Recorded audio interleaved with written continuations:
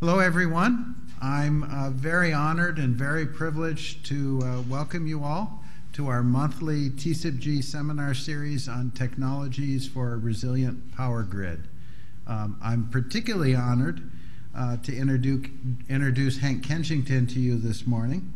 Hank is the Deputy Assistant Secretary at the Department of Energy's Office of Electricity and Energy Reliability. Hank is responsible for OE's efforts to accelerate grid modernization across the U.S.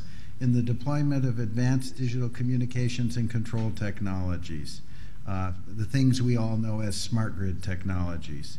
In this role, he directs the $3.4 billion Smart Grid Investment Program funded under the American Recovery and Reinvestment Act to upgrade the power grid. Hank has a Bachelor's of Science in Mechanical and Nuclear Engineering from Virginia Polytech Institute, and he has a master's degree in Energy Management from George Washington University. In addition to all of those amazing things he's doing to press forward in the smart grid area, I should say that we very much appreciate Hank and all the team at Department of Energy for their support of our TCIPG effort and technical guidance, as well as their organizational support. So as always, for those of you who know, we have a number of you online. We have a number of us here in the audience at Illinois. And for those of you at Illinois, if you'd like to ask a question, please go to one of the microphones. We always have to use a microphone. And if you're somewhere else, ask a question by typing it into the chat window of your WebEx browser, and we'll ask the question for you. So Hank, we're really happy to have you here, and please take it away. Thanks, Bill. Glad to be in Illinois. Do you hear me okay? Everything okay? We can hear you just fine. Everybody in that audience, yes, sir. Okay, very good, very good. Well, thanks, Bill. This afternoon, I want to talk a little bit about our smart grid efforts in 2009.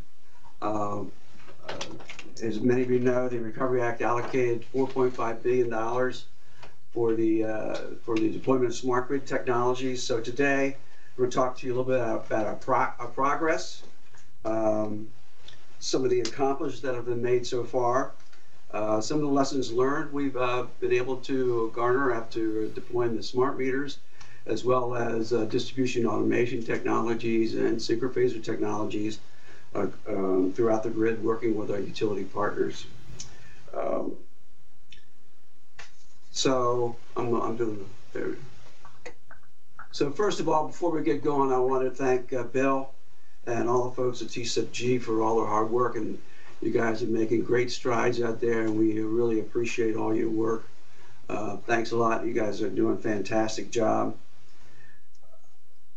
Also want to thank all the industry vendor participants. I think I may have missed some, but Bill, you all have been able to capture the attention of a number of folks out there in the industry, and I think it's fantastic. That just shows you the work you're doing is relevant to real applications, and it's really important. So thank you very much for all that, to all the partners out there too. So thanks a lot. So let's start off with a little motivation. Why are we doing these smart grid technologies in the first place? The department was actually under the Energy Independence and Security Act of 2007. The United States, we got funding. Well, actually, it was authorized under EISA, and the United States will support grid modernization. And as President Obama said, we'll fund a better, smarter electricity grid and train workers to build it. The report there on the left is actually a report that filed about a year ago, actually June of 2011. So the Energy Independence and Security Act put forth the policy of the United States, and the policy framework we developed established how the administration was going to pursue smart grid technologies. And that included four actually legs of the stool: enable cost-effective smart grid investments, unlock innovation, empower consumers with information, and secure the grid properly. So what is a smart grid? What's it look like? Well, these are the characteristics that are put forth actually in ESA 2007. I'll just go through them briefly. They're rather high level, but they do capture a pretty broad range of what we're trying to do.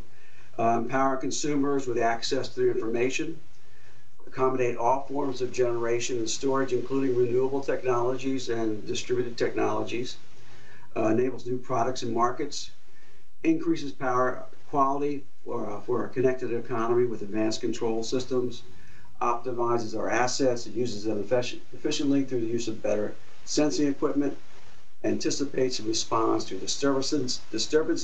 This is getting to the whole notion of self-healing, that when a system fails, how do we separate it and isolate the disturbance and put the other customers and loads back online. And finally, I really want to highlight this last one, operates resiliently against attack and natural disaster.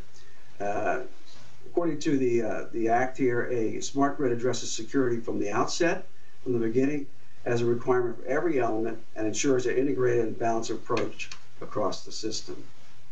So those are the kind of characteristics, but that's a little bit hard to visualize. So I've put together, this is a little bit complicated, but the chart on the top is actually courtesy of Florida Power and Light. This is a kind of a snapshot of their project that we're funding under the Smart Grid Investment Grant. As you can see, it's pretty end-to-end. When I say end-to-end, it goes from generation through the transmission, down into distribution, into the consumers. And actually, they're doing some workforce and consumer education work too, to educate consumers. But the point I wanted to make here was the projects that we're funding cut across this whole swath from the transmission, distribution, and into the customers through AMI systems. And below that is it's a kind of generic architecture, if you will, of the communications networks for smart grid technologies.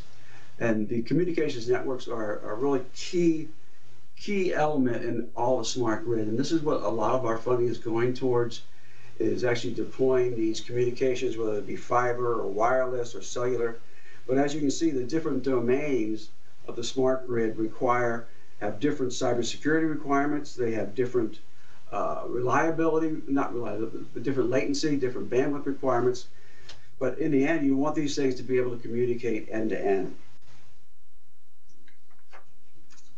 So under the Recovery Act, we actually got about $4.5 billion. But from the onset, we realized that deploying grid modernization is more than just about technology.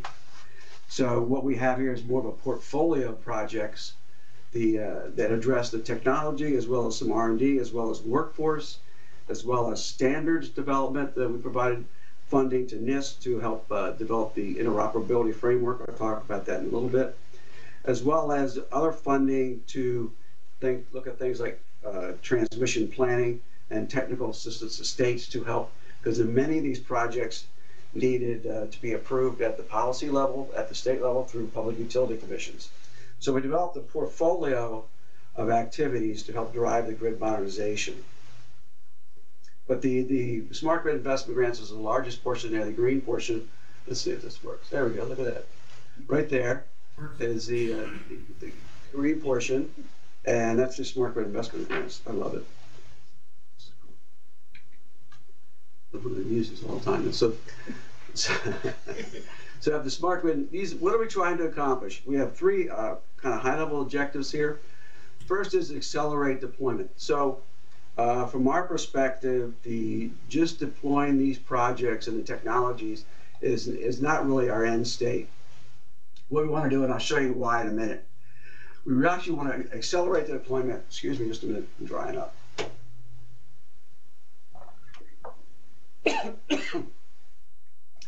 Try to deploy these technologies, get lessons learned, so we then leverage that to catalyze other investments. We're going to do that by measuring the impacts and benefits in a way that's comparable. One of the issues we've had up front is many of these technologies, they're not really new, but we don't have a lot of data that's consistent on what the impact of these technologies are, what the costs are, what the benefits are. And I'll show you a process that we've developed to try to make that a little bit more scientific. And as we're going along the way, we want to try to build in the cybersecurity protections and develop interoperability standards.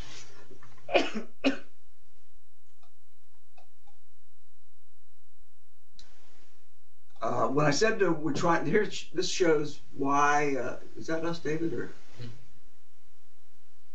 Yeah. Okay. I don't know how to get rid of that, but anyway. Why we're trying to accelerate these projects. This little green dot here represents the funding that we have. We put in $3.4 billion, which was leveraged by the private sector with another 4.5, excuse me, $6 billion. And then, I'm losing my voice here. Do you want some water? Yeah. So we have two estimates here. This one is from EPRI, and it looked at what the cost of deploying smart grid technologies would be to fully modernize the U.S. power grid. And this number comes to about $348 billion to about $476. There's reasons for these discrepancies, but I'm just trying to give you kind of a ballpark estimate of what we really need to, we have a dysfunctional mouse, there we go, to modernize the grid over the next 20 years. And this is an estimate done by the Broward Group, and their estimate was up to about $880 billion. So while the $7.9 billion sounds like a lot of money even here in Washington, it's really just a drop in the bucket compared to what we really need to fully modernize the grid. So our goal is to, through the application of these technologies, learn from these, get lessons learned, develop the data on the benefits, the cost, share that information, share the data, and collaborate with our industry partners to further accelerate and catalyze more and more in private sector investments. So the projects we have 99 projects across the U.S. Our largest project is, our funding is about $200 million, but I think Florida Power and Light down here is about $650 million. They put in more than their 50%. They put in about $450 million. Centerpoint's another very large one. But you can see we're in every state. We touch every state except for Alaska. We also have projects in Hawaii and Guam.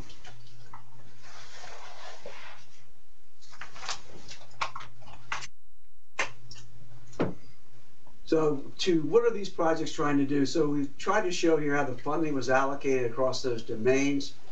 A total of $580 million going into transmission systems. That's mainly synchrophaser technology to enhance the wide area visibility. In the distribution space, we've got about $1.96 billion to provide automation, distribution automation, improve reliability, volt bar control. Those are some of the applications.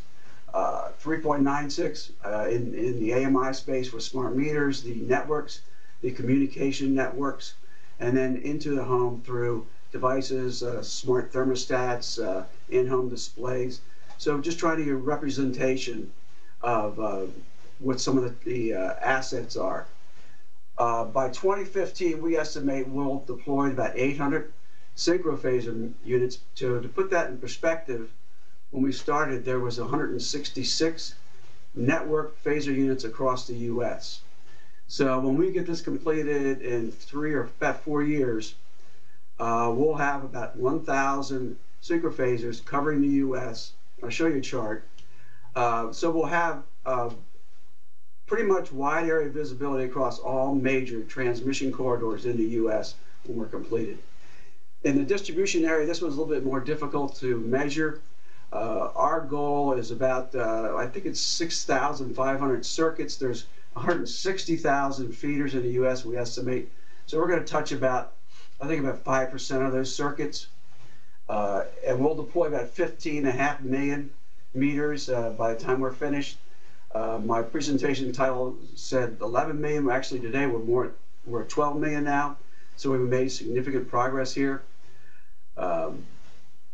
So to put this in context, when we started, there was 8 million smart meters in the U.S. And in the whole U.S., there's about 143,000 residential and commercial metered points in the U.S. So out of 143 million, we're about 10% of those 143 million. But when we finish, the total will be around, we estimated about 25 million consumer, including what's already deployed, but we're already beyond that number. So we're estimating to be about 35 million by 2015. So we're going to have about 25% of the U.S. We actually have some states, I think, or some utilities and some states that will have almost 80% deployment. Southern California Edison will have about over 80% deployment. I think Florida Power and Light, some others, about 5 of them will have very significant penetration of smart meters.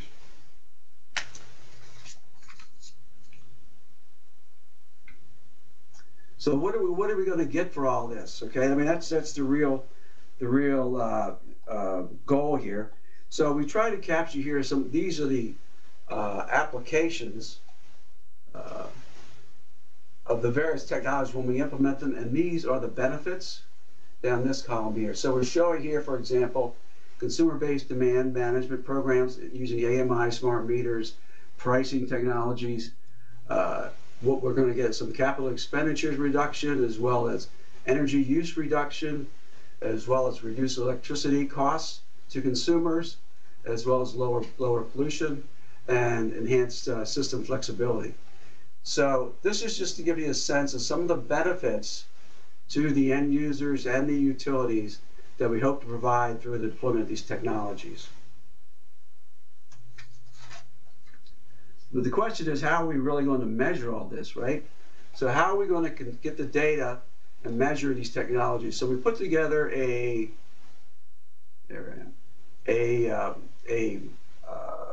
metrics and benefits framework, actually working with EPRI, and this is posted on our website on smartgrid.gov, mentioned that here, smartgrid.gov, where all this information is, to provide a common framework so that we can measure and get data and measure and make assessments in across projects, so that we can look at the assets for the application, we'll look at the functions that provides. For example, this is an example here of a volt-var situation. The mechanism, the impact it provides, improves feeder voltages and regulations. What is the benefit? It reduces feeder losses. We try to monetize this, come up with about $60. Again, this is just an example. $60 per megawatt hour, and at the end we put a monetary number on it. So we're using this framework, and we have a tool that will help you do this yourself to look at your benefits and your technology to calculate the benefits consistently across all the projects. So all these 99 projects, on a monthly basis, they're submitting us data. They submit us invoices, and they submit the build metrics, the number of meters, the number of switches, and then every 6 months they send us data, hourly data from the meters for every day, for every month, and for the year. So we're getting all this data. It's all going into a data hub that's located at National NREL, National Renewable Energy Lab out in Denver. And then we're using the processor and some algorithms they develop out there to then download that and compare the data. And I'll show you some of the results in just a minute. So are we making progress? So everyone wants to know, are we making progress here in Washington? Everybody wants a number. You know, we have to have metrics, benefits. Are we making sure that we're providing taxpayers the bang for the buck? So one of the questions we had, one of my more elder colleagues came to me one day and says, you know, we've actually been deploying these kind of technologies for quite a while. It's just that we just started calling them smart grid technologies back in 2003. I said, really? So he's put me onto this project here. This is the Athens project that we funded with the Athens Utility Board in 1985. And you can look at what they're doing here. They're integrating automated distribution equipment disconnect switches, transformer load taps, capacitors, even down into the appliances. They even have smart meters here, and the smart meters are using the telephone line. So they didn't add any communications, they're using existing telephone lines. And here's an example that calls in through a rotary telephone that went back to this huge SCADA system. But they're doing some of the same applications, and this was a very successful project. So you ask yourself, so what's changed, right? What's different now that was different in '85? Because we really didn't get that technology moving into the market. So what I did was I looked at, well, this is the computer, PDP-11. Some of you folks out there might remember a PDP-11. This is a computer they use for processing data on that project, but it was really used for some experimentation and some of the application work. And I looked at how does that compare to a smart meter today? So, and Bill, this might be a challenge for some of your students to, if you can back up these numbers. These are back of the envelope numbers that we came up with. We estimated that this meter today has about 88 times the processing power of this $200,000 PDP-11 set. So I mean, this just indicates to me how what we've done through the internet, through communications, advanced technologies, computing technologies, how that has helped us in so many other areas. So where are we today? What kind of progress have we made? This chart has a lot of info on it, so I'll try to walk you through it a little bit. This is actually where we were with the Smart Grid Investment Grant as of December 31st, 2012. So this number here is the gray bars are where we think we'll be at the end of the deployment.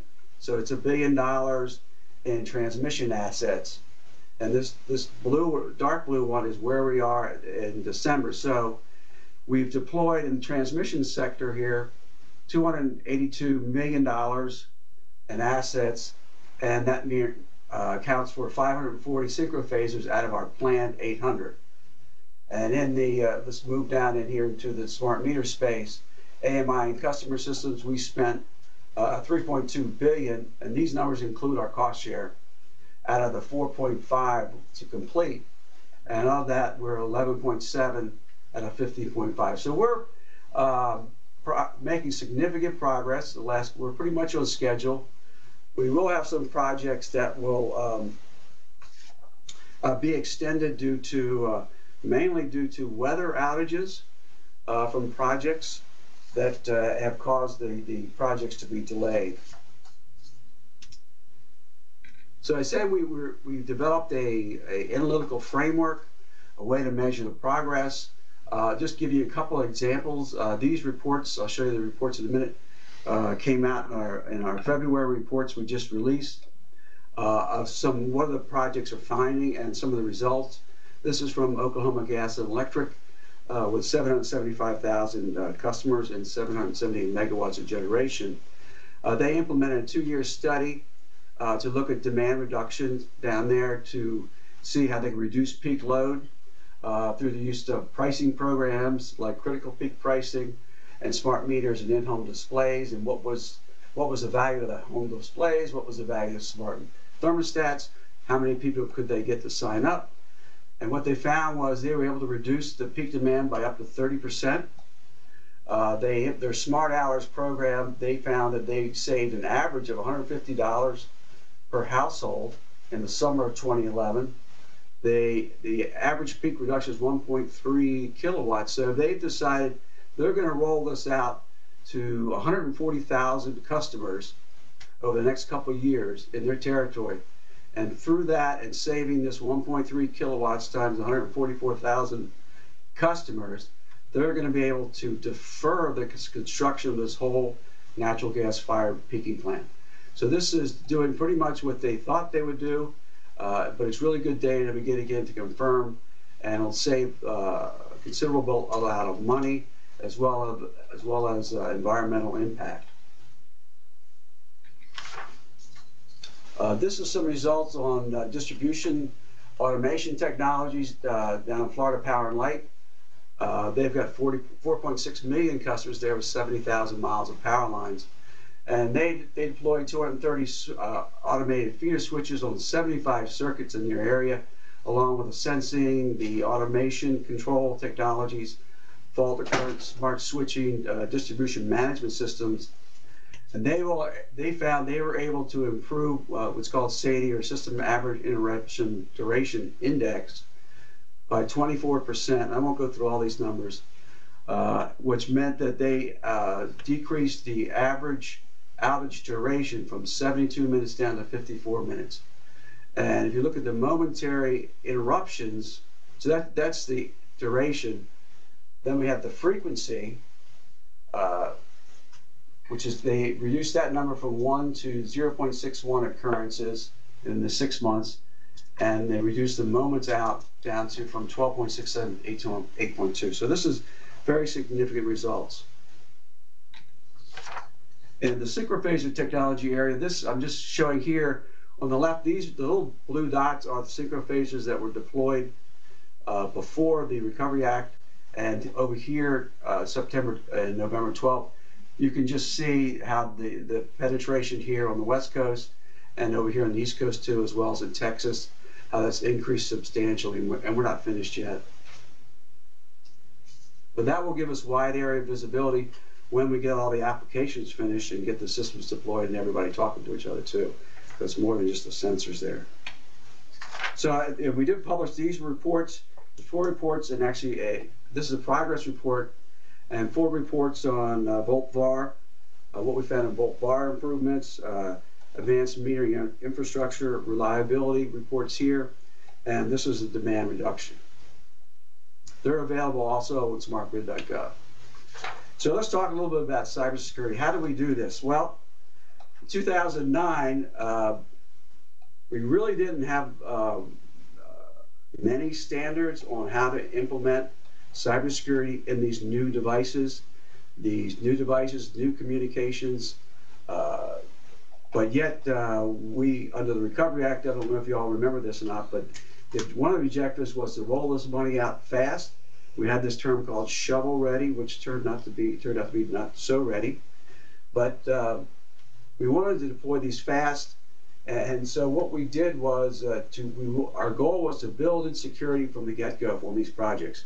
We wanted to make sure the projects were adequately addressing them from the design, selection of vendors, all the way through testing, deployment, and testing in compliance at the end, and then the management over the life cycle. So we pulled together an interagency team consisting of Department of Homeland Security, the Central Intelligence Agency, FERC, NIST, and some subject matter experts, and put together these high-level kind of requirements. We did these high-level requirements. We didn't want to be too prescriptive. We didn't want to tell the utilities exactly how to do these plans that we wanted, because every technology was different, every scope was different, and in the end, one of the really big reasons for doing this way was that when these projects are over, we'll be leaving, and the utilities will own these systems. So they're the ones who are responsible for owning them as we leave. And so we developed this kind of high-level process. But this wasn't altogether new. We've actually been working with the industry to develop profiles since about 2008. When we started working with we formed the ASAP SG group. Let me find my little thing here. There it is. There I am. All right. I think we had developed a draft of the security profile with this industry group. This was a cost share project here with these guys. We put in half the money, they put in half the money.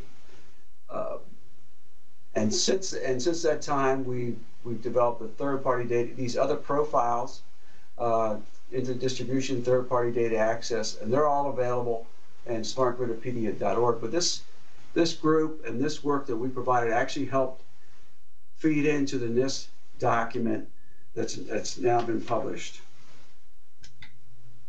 And this work was done by NIST. They did a great job. This is a result of some of the funding that we provided out of the Recovery Act. But again, they brought the industry together, developed the whole smart grid interoperability panel, the framework, and they've been moving out really smartly on this, and this is some great work here. But we still have, I say that I think we have a long ways to go here, because this is still kind of high level, not prescriptive documents. Now, just a little sidebar here. One of the issues had, and I don't know if this was coincidental or not in 2009, but as this funding was starting to move forward, a number of our cybersecurity researchers released some data, or I'll just say some information, on some work they had done in hacking smart meters. There was one particularly black hat where they showed how you could hack a smart meter, and then they put on YouTube a video where you could, it would become viral through this wireless environment, and it'd go through about 25 homes in about 20 minutes. I mean, 25,000 homes, about 20 minutes. And this caused some concern. Particularly, we were aware there weren't really firm standards, but this is all new technology. If we wait around for the standards to be finished, we're going to be here a long time. So we wanted to move forward, but we also wanted a way to say, you know, is this really a risk? Is this a big problem? How big a problem is it? Can I really hack these meters and take down a whole city, turn out the lights? How do I know? So I tasked the Pacific Northwest National Lab, and Jeff Daigle was going through this presentation a few months ago. So I'm just going to just kind of say what the motivation here was. And we want to know if you were able to take control of thousands of meters, what would happen? So what Jeff and his folks did, they modeled the whole Western electric region. Well, I say they modeled, they used an existing model actually from the WEC. And these areas in circles here show the various, I think there's reliability areas around the WEC. This is simplified. But what they did is they said, okay, we're going to measure what happens if I drop load at this point, at this point, this point, this point, this point, and see what the response of the grid is. So what they did is they dropped 1,500 megawatts, the equivalent of 1,000 megawatts, and looked at those various parts around the grid. For example, Alberta up there in Canada got the largest response here. They're the most farthest away, but you can see how they got the large response from the dropping of 1,500 megawatts, but it did dampen out in steady state. Here is Arizona down the south, and these other areas I pointed to, but you can see they all kind of stabilized, which tells us that the grid will respond. We will have some outages, but you're not going to, it will remain stable. So this was kind of comforting, but we have to remember everything about models, right? There's lies, damn lies, statistics, and models. So we have to be very careful what these models tell us. But we thought that really the only way to counter some of these claims that go out there is through data. We need to provide some facts on what the reality is, and that was the motivation behind that project. So I just quickly show the process.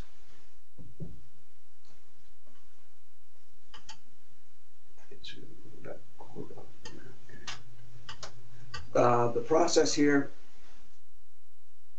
What our role, we decided to partner with the utilities on these plans. So here's our role. We develop the requirements, we conduct site visits, share lessons learned. Utilities develop the plans, implement them, improve the posture. We put together some resources, some webinars, some workshops, because we're all learning as we're doing here to help everyone along the way improve their work. Just some milestones. Well, so far we've done, all the plans have been approved for about a year now. We've completed over, so we have a team led from Pacific Northwest National Lab, subject matter experts who go out with our project officers to site visits to all 99 projects once a year as part of their site visits to kind of kick the tires kind of thing. And we've completed those. And what I'm going to be showing you are some lessons learned from those site visits, from the development of the plans, as well as from the workshops that we've had in working with the utilities. So I don't want to bore anyone, but I don't know any other way. We struggle with this, how to show this to you. The bad news is this is a little bit tedious here, these bullets, but I'm not going to read every one. The good news is we've got a report that will be coming out the end of this month that has all this information in it from the workshop we just held back in December. So I'll just highlight a couple of these, and these again are what some of the findings and working with the utilities as far as the best practices. These are some things that the utilities are actually doing above and beyond the plans that we required. For example, continue to assess risks through all stages of the project life cycle. This one here, reverse engineer devices and penetration testing to determine security issues. So we broke them down these categories. The standards, following the standards. This one here, I didn't mention it, but as part of our plan, every plan that was developed by the utility had to be signed by a member of the board of the utility. So we wanted high level accountability all the way up to the corporate board.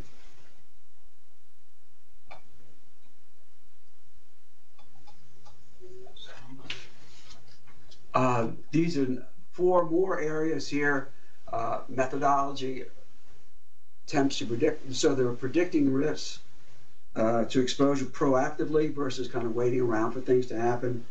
Under policy and procedure, this is one where they were working with a certain vendor, and they actually had to, what they call here, retire that vendor because they weren't being able to meet the functions that the utility was asking for. And here are the number of things here. One I like particularly is to include third-party communications and backup off-site where they do data prevention and try to minimize these kind of third-party connections.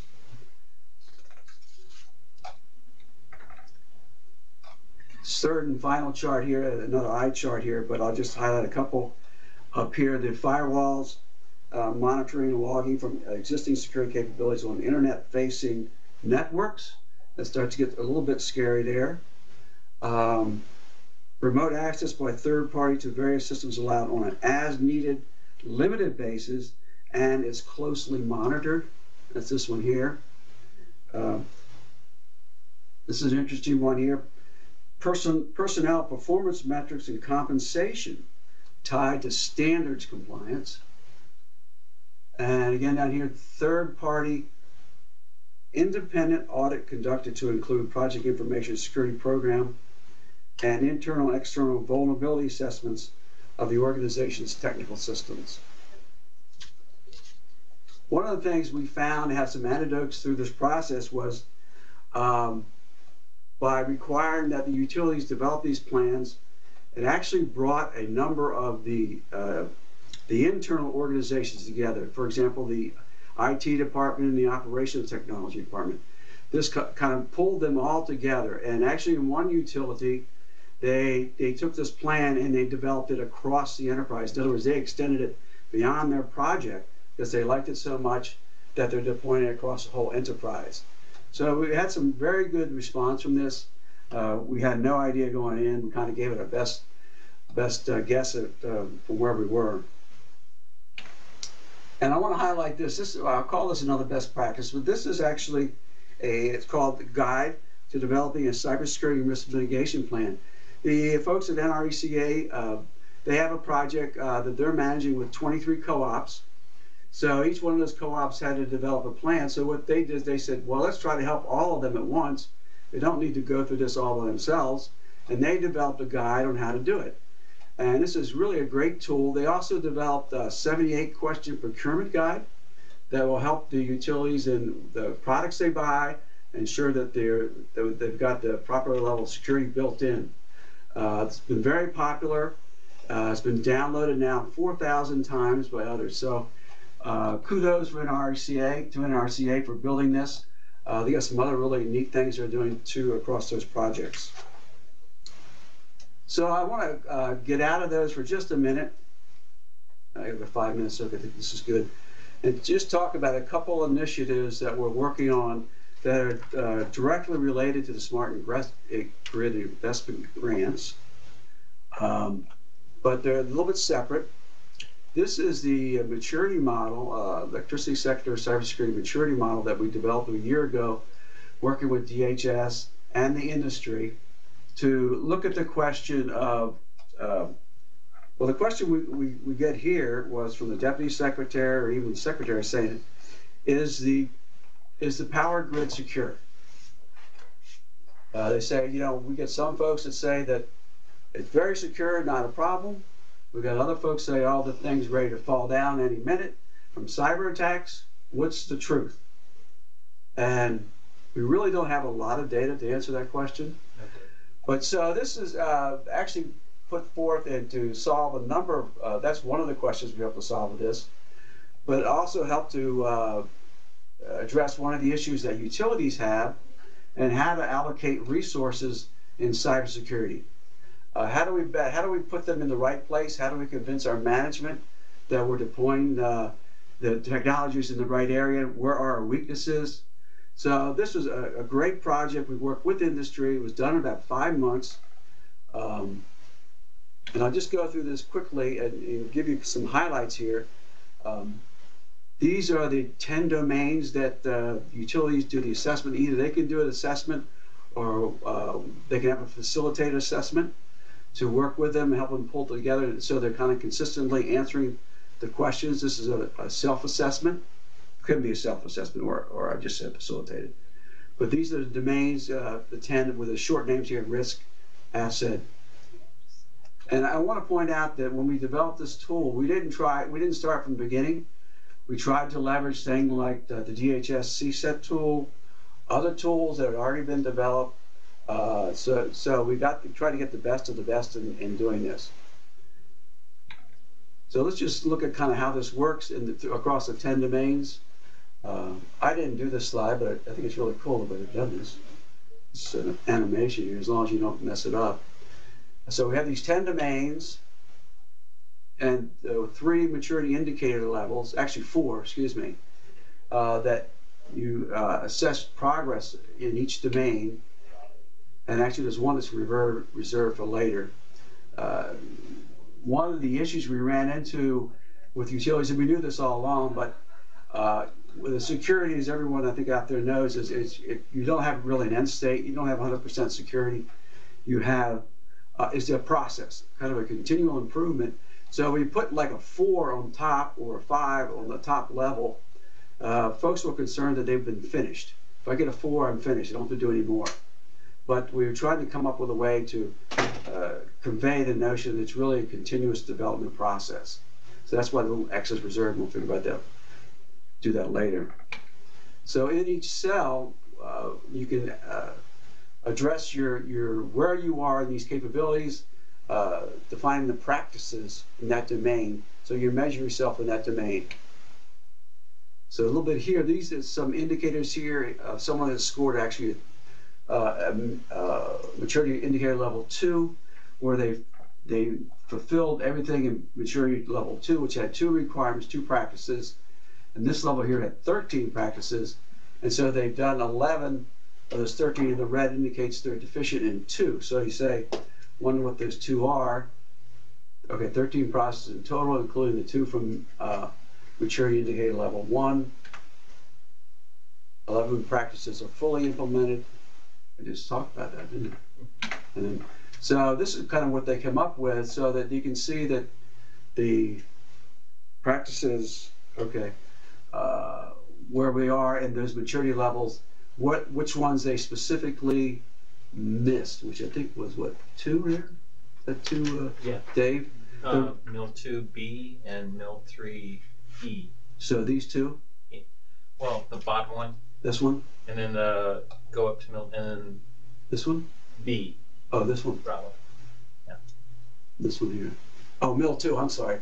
Mill 2B, yeah.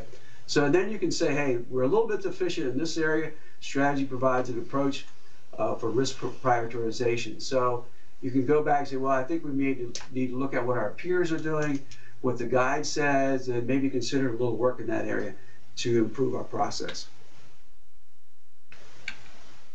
So that rolls it out.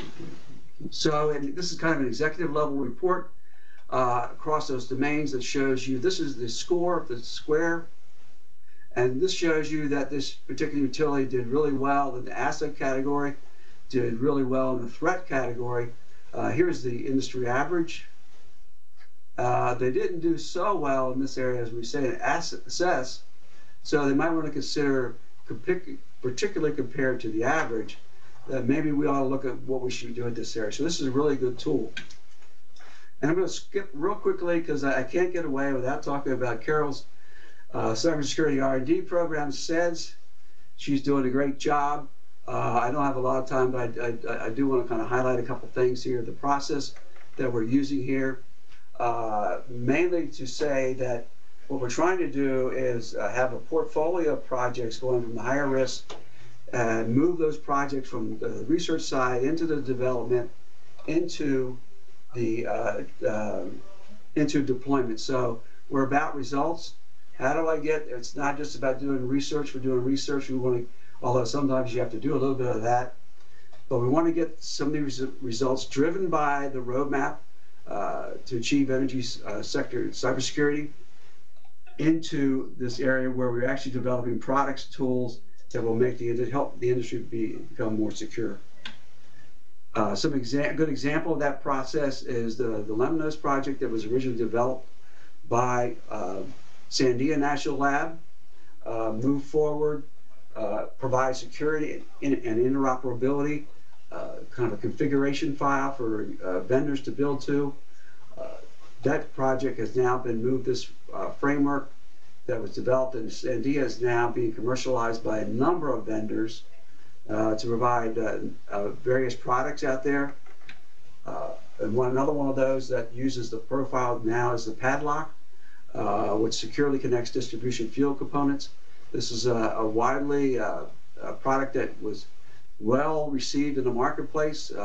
Utilities actually demanding it for how to, particularly with a smart grid, where you have devices that are out in the field that can be accessed physically. This device gives you a way to better protect them and know if anyone's tampered with. And this, of course, is the network app tool, TCIPG, developed by TCIPG folks. This is moving into the market too. This is a great tool, provides a way to reduce cost, to picture your network, and then through Sophia to actually, well, to look at your policies. Do I have the right policies in place, and ensure those policies are being enforced through the Sophia. So where do we go from here? I'm with these two charts. This chart here shows, this is done by, give credit here to the Bloomberg Energy folks. They briefed us back in February. This shows the spending by segment in billions for smart grid technologies, advanced smart grid distribution, and smart metering. So we see this peak here of 3.3 billion, 1.2, 5.1 in 2011, 2012.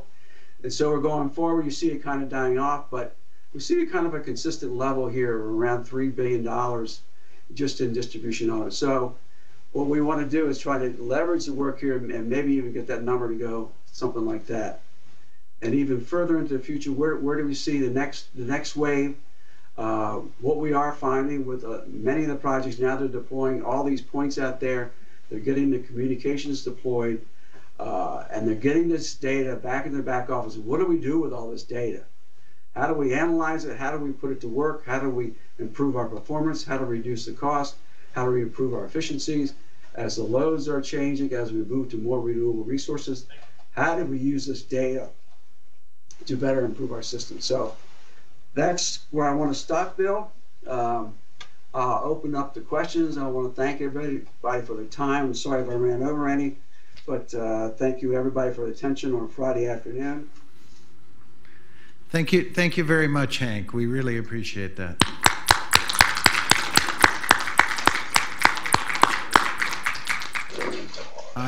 We have time, about 10 minutes for questions. I'm sure there are questions in the room here. If you could come up to the mic.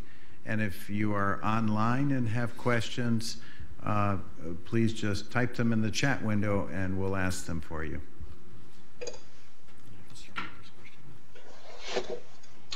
So I guess I get the honor of the first question, Hank. So Tim Yardley, University of Illinois. Obviously, there was the presidential executive order that came out addressing critical infrastructure. So to toss that one at you, how do you feel that'll affect the acceleration and application towards cybersecurity in the energy sector? You really like to put us on the spot, don't you, Tim? Just kind of go right for the jugular, don't you? No, but that process will be rolling out pretty quickly. I see it, I think Assistant Secretary Pat Hoffman will be talking about this next week, I believe, at the NASIO meeting. And so, yeah, I think she's going to have a webinar if you want, if you can participate in that and hear more. But I think it'll actually give us a way to move this forward a little bit faster, get some focus, get people together on it. The federal folks, and bring together the partners, you know, the NIST, DHS, FERC, NERC, utilities, vendors, and it gives us a kind of a platform to help further drive the way these systems are being deployed. So I think it's going to be helpful. It raises awareness, certainly, but it's going to be a lot of work, too. A lot of work. We were just talking about that today and trying to plan for it. I don't know if I have much help, Tim, but I think Pat will probably be better able to answer the question next week. Thanks, Hank. I wouldn't have let him ask the question if I knew what it was. Okay, we've got another one in this room, and I think we also have questions online. So you go ahead, and then we'll take the online question. Hi, my name's Chuck Kim, and I work for the university's utility group. The reliability indices that you showed, those are pretty significant improvements. Was weather taken into consideration? And if it was, great. If it wasn't, how much of an impact do you think that would have? And can you comment on how you think smart metering helped safety, which I think, in my mind, is mostly dependent upon the system condition and the weather? Okay, so those metrics were obtained using the IEEE process. I can't remember the spec number, but they all use that same process to measure that. And I think there's a way in there where they can take out the large events. I have to go back and look at the specification, but that was the methodology that all the project used. As far as what was the other question on the meters? Yes, how did that improve the frequency of occurrence? Well, I think the project I showed you from Florida Power and Light was a distribution automation project. Right, and so that's more about islanding, sectioning, detecting the fault, and then kind of rerouting the power. Okay. Thanks.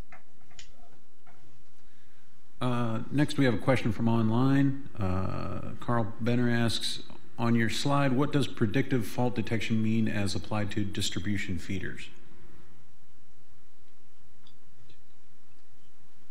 Well, I think on a high level, what we're trying to do is say, not just measure it, not just kind of design for it, but how do we look in the future? How do we use some of the analytics to actually predict and anticipate the faults before they happen, and put some systems in place to address those before they happen? So it's kind of going from looking in the rear view mirror to looking forward kind of thing. So that's the notion there.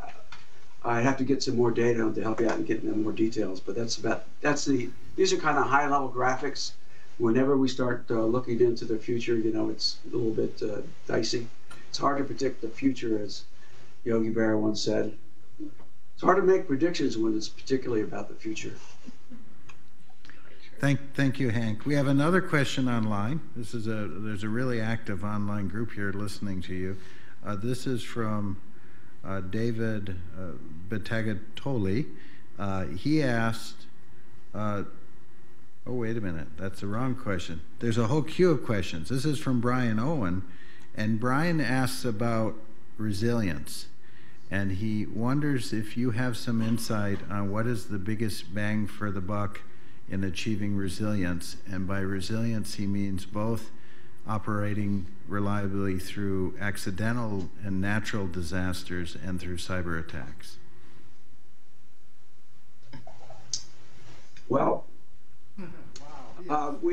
we have some definitions of resilience, but mainly it's about the ability to absorb an impact and recover quickly.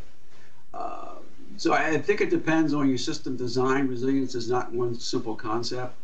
I mean, it's not one single metric in my mind, anyway. We've looked at putting some numbers on this, putting some metrics on it.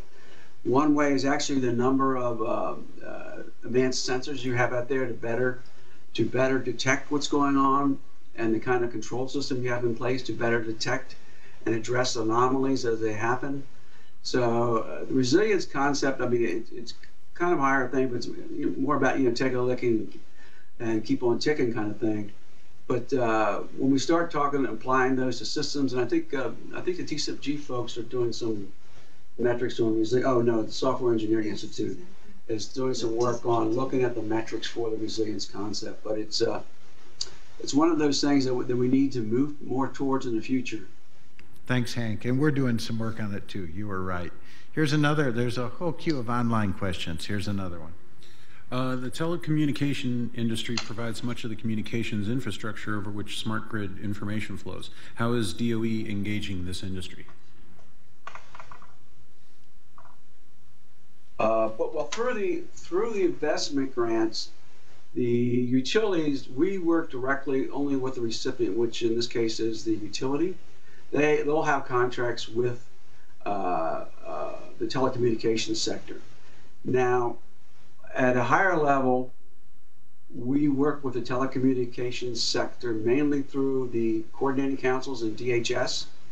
I believe they have the sector responsibility for the telecommunications sector, but that's kind of where the conversations go together. DHS has a responsibility for the interdependencies across critical sectors. DOE has a responsibility for the energy sector, electricity and oil and gas. So that's where we kind of come together on those issues with the telecommunications folks. Okay, Hank, we have time just for one more question, and it's from someone you know well, from Himanshu Khurana from Honeywell. And he says, great talk, thanks. You mentioned site visits and lessons learned. Were there any key differences between transmission, distribution automation, and consumer system projects, given that there are differences in requirements and regulations in those different domains? So he's wondering if you look across transmission, distribution automation, and consumer systems, were the lessons learned distinct or the same?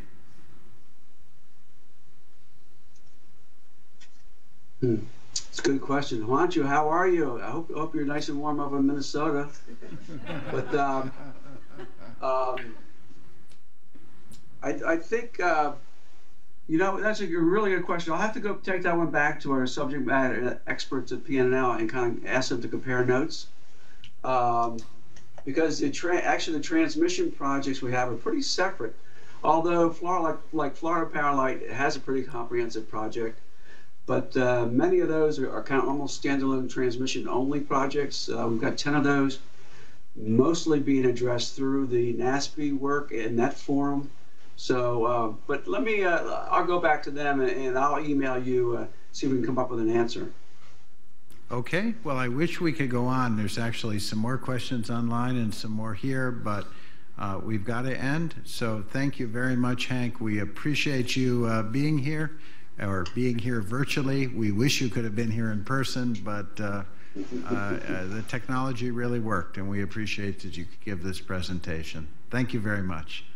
Thanks, Bill. Thanks for coming together.